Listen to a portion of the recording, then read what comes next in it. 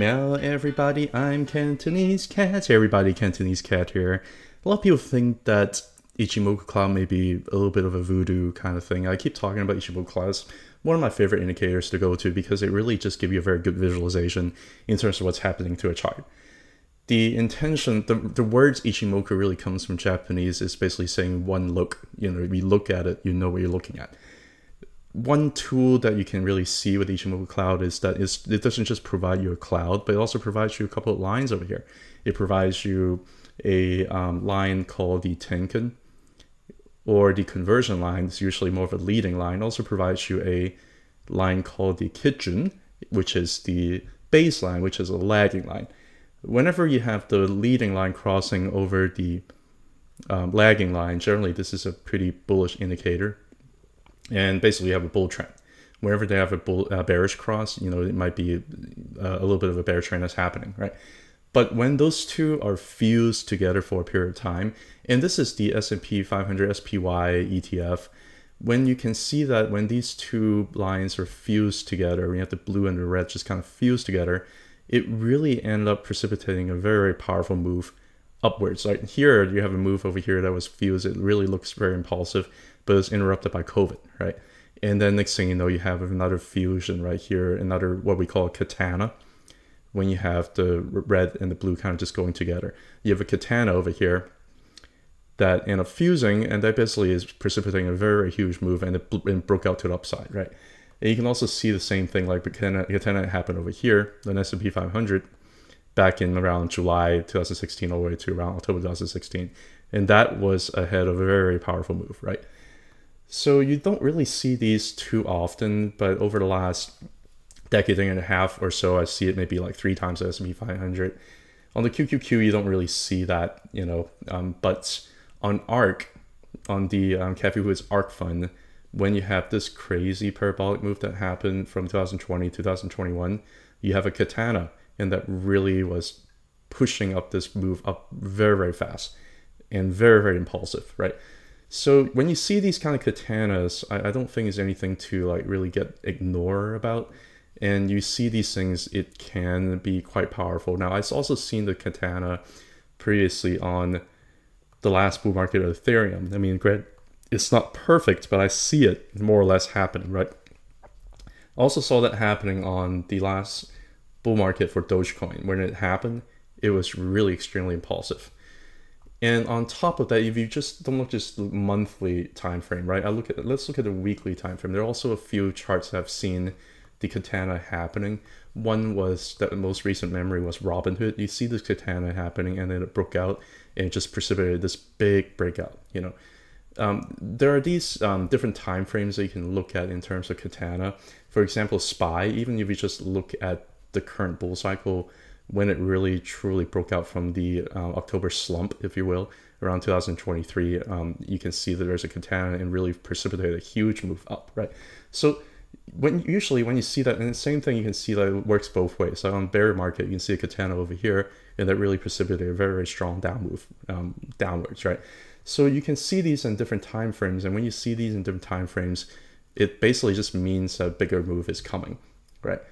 Now, this is not a term that I've coined. There's actually a very good account called Titan Crypto. If you haven't followed this person, you should. He does also a lot of Ichimoku Cloud analysis. He likes to look at Bitcoin, different time frames. And he also used Ichimoku Cloud. And last time when the katana was spotted was right before it broke out into some very parabolic move, all the way from like 25,000 all the way up to like 72,000, you know. And this happened around October of 2023. And the rest is history. You know, we saw that on Bitcoin on the weekly chart. This is a katana over here, and that really have brought a very, very huge move upwards, right? So why am I talking about this? What am I seeing that could potentially be a katana? What can I see in terms of charts that makes me feel this, you know, potentially this bullish about it? Well, I see it in IWM. I see it on, like, this is the weekly time frame. And it has worked out, right? This katana has really truly worked out, right? But most importantly, I see it on a higher time frame. I see it on the monthly time frame, where there's a katana happening right here. Now, I have not seen a katana happening Maybe with the exception over here, again, this one didn't really work out because of COVID. But I haven't really truly seen like a Katana for IWM, for the Russell 2000 small cap index, except for really over the last few months. It is really looking like it's building up a very, very strong, powerful move that could happen for a while. Now, how does the math work? Like, how does the Tenkan and Kitchen fuse together? How does that work? And what is the logic behind that? If you really want to know, I mean, I can go through a little bit of math in terms of how Ichimoku cloud analysis work. If you just do a Google search, you can look in Investopedia. It just shows you everything right here that you need to know. There are two things that the two lines I was talking about, the Tenkan and the Kitchen. The Tenkan is basically just using a period average. So you basically look at a period of like 9 periods, whereas Kitchen looking at a period of 26, right? So what I meant by that is the blue line is really calculated by looking at the past 9 periods. So the blue line right here is basically an average of the top price over here. So 9 candles, and the bottom price over here. So bottom price plus top price divided by 2. That's how you calculate the blue, right? The red is a little bit different. Red is not the 9 period, but is 26 period, right? So if you're talking about 26 is really like over here is still the top for the 26 period, because 26 period really probably backs up all the way to here. You know, you talk about the top for 26 period, this is still the top, and this is still the bottom. So you're really talking about price just kind of ranging for a very, very long time, for maybe greater than like almost like, well, for like 26 periods, right? It hasn't really moved much at all. And when price consolidated for about 26 periods and not moved much at all, you're going to have a big breakout.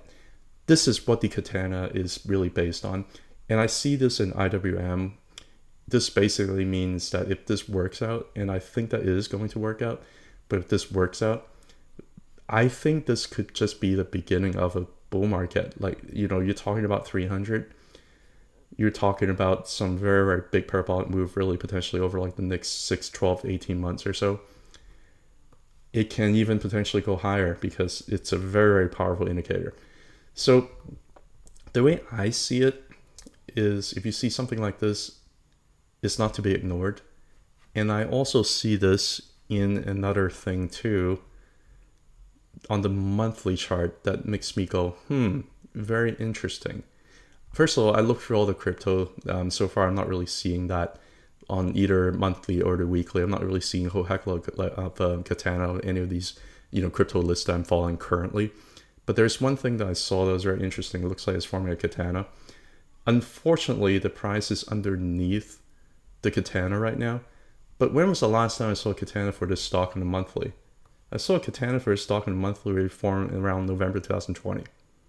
It was underneath the monthly Ichimoku cloud, and when that happened, it was a very, very impulsive move up.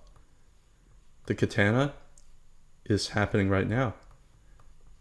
From around May of 2024, just a couple of months ago, and so far the Katana is still intact. You would expect that because you have so many different candles over here, and this is the top and this is the bottom. This is not going to change for a while unless the price breaks out upwards or downwards. And we have something like this, it basically tells you like a bigger move is going to come pretty soon. Currently, price is underneath the Tenkan and Kitchen, which is a little bit worrisome. You know, ideally, I like to see kind of above that here, but it's just basically telling me I think a bigger move is coming. I don't know which way. If I have to guess, if IWM is going up, I can totally see a lot of like degenerates like having liquidity kind of shifted from having potential future gains on smaller cap speculative stocks, things like that. I can totally see that money moving from IWM over to like meme stocks like GME. I can totally see that. But those two are really like the monthly charts that I'm really seeing like a true Katana. And when I see Katanas, I get a little bit more alert, you know, in terms of what things could happen in the future. But anyway, I just wanted to share with you a little bit of a map behind Ichimoku Cloud, as well as what I'm seeing here that could potentially transpire relatively soon over the next 6, 12 to 18 months. We'll see if it happens like I, suspected. But anyway, thank you so much for listening. Have a good one. Bye.